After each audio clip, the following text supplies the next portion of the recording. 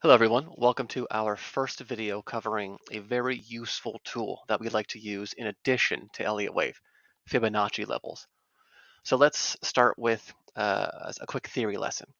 You may have heard that name Fibonacci before if you've explored market analysis at all, but what exactly is it? The Fibonacci sequence is a mathematical system in which each number is the sum of the two preceding numbers in the sequence. So we usually start with 0 and 1, and from there we can get the other values. So 0 plus 1 equals 1, 1 plus 1, 2, 1 plus 2, 3, 2 plus 3, 5, so on and so on. What's fascinating about Fibonacci is that the sequence of numbers very closely approximates the value of phi. That's the symbol here, which is the Greek representation of the golden ratio, which I'm sure you've heard of before. You can see as we continue down this list, the quotient of neighboring numbers in the sequence slowly gets closer and closer to our mysterious value here, 1.618. So, for example, 3 and 2, neighboring values. 3 divided by 2, 1.5.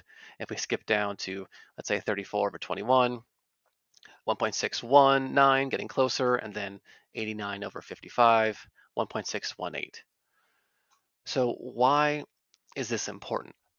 Well, it seems as though nature loves this number. You can find phi and the golden ratio everywhere. It most commonly manifests as a spiral, the golden spiral, which I guarantee you've seen before. Here are some examples. So plants, animals, seashells, weather patterns, even the spiral galaxy we live in, the Milky Way, they all obey the rules of this golden ratio, this golden pattern. So if nature loves this number so much, and if we are a part of nature, then it suggests that our behavior would follow this same golden ratio model as well. The entire world of finance is made of people. So that golden ratio should manifest itself somewhere in the financial markets. And it sounds a bit crazy at first, but when you learn how to recognize Fibonacci levels on a price chart, I'm certain you'll be surprised. It's uncanny how often it works. Now, I don't want to go too far into the weeds as far as the math and the theory. I just wanted to give a little bit of background. For trading purposes, there's no need to study this or commit anything to memory. All we really need to know are which Fibonacci levels to watch. So let's go back to our special number 1.618.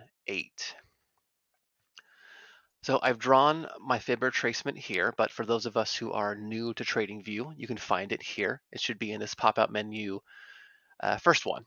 And I would recommend clicking the star on right next to the fib retracement tool, just so it appears in your hotbar up here. You'll probably be using fib retracements quite a bit, so it's nice to have somewhere very quick and accessible. So to draw fib retracements, we start at usually extremes. So let's use this wave 1 for our example. So we'll start at the base, the origin of wave 1, and we'll move to the wave extreme, the peak in this case. Now we'll click here. So at this point, it would be helpful to describe what exactly is a retracement. A retracement is when price backtracks or retraces a portion of the move that came before it. So in this example, we're using wave 1. We see our impulse wave 1 up and our correction wave 2 down. And the way I've drawn it, wave 2 has corrected or terminated at 61%, 61.8 retracement level. And if I were to have drawn it like this, we could say wave 2 retraced 50% of wave 1. And let's say we draw it like this, we would say wave 2 hit the 38.2 retracement level, something like that. Now, these levels are very useful to us as traders because they are the most common places that prices tend to turn around. So at this point, you might be asking, okay, we know why 61.8 is important, but what about these other two? Why 50, why 38.2? Well, 38.2 can be derived from this list. Again, don't want to go too far into the math, but it involves dividing numbers that are 2 spaces away instead of next to each other. As far as 50% goes, there's no direct derivative from the Fibonacci sequence. But speaking from a psychology perspective, humans are pretty simple. We like things to be even and round. So 50% cuts something in half. You have 2 nice even halves. We tend to like that. So as you are backtesting and practicing your wave counting, you will likely see that many corrective waves will terminate in that 50% zone as well. So let's back up a bit and put this into Elliott wave terms. A corrective wave usually terminates at one of these common Fibonacci retracement levels. So again, let's start with our wave 1 and 2. The way I had it originally drawn, wave 2 corrected or retraced 61.8% of wave 1. It went to the 61.8 retracement level, a very common level for wave 2. So let's try wave 3. Again, start at the origin of the wave to the extreme. And in this case, we have a wave 4 flat. It looks like the wave 4 flat retraced 38.2% of wave 3. Now, yes, these are idealized examples. I did draw them that way for the purposes of the demonstration, but you really don't have to look very far to see real world examples of this. So here are a couple I found, and I really didn't have to look too far at all to find these. So this is a stock, BKKT, I believe is the ticker. So we can see a pretty clear impulse, 1, 2, 3, 4, 5 up, our 3-wave correction down, A, B, C. And look what happens with price action as we approach this 61.8 level. Prices come down pretty sharply. We test the level once and bounce. We test the level a second time, and again, does it stop exactly at the 61.8? Usually not. But we test that zone, that 61.8 retracement zone, a second time and bounce, and we test it a third time. And even a third time, it's rejected. And now, as we can see, price action is making higher highs. We've broken this recent high as well as the wave B extreme. So I wouldn't be surprised if this stock continues to climb in the coming days or weeks.